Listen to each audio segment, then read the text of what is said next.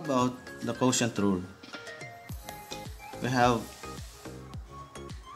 the derivative of f of x divided by g of x is equal to g of x times f prime of x minus f of x times g prime of x all over the square of g of x.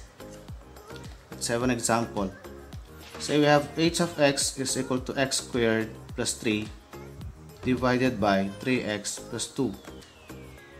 So here, x squared plus 3 is our f of x and 3x plus 2 is our g of x. So we have h prime of x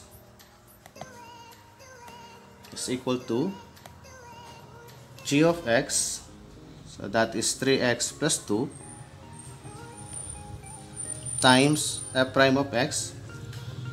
The derivative of f of x is 2x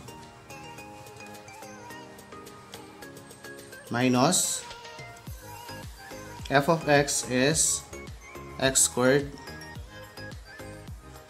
plus 3 times the derivative of g of x is 3 all over 3x plus 2 squared. Okay, so we have to multiply these two factors, 3x plus 2 times 2x. So 2x times 3x is 6x squared. 2x times 2 is 4x minus, so x squared times 3 is 3x squared, then 3 times 3 is 9 all over 3x plus 2 squared.